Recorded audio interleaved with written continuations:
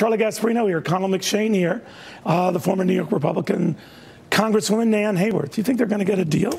What do you think? They have every reason to get a deal politically, Neil.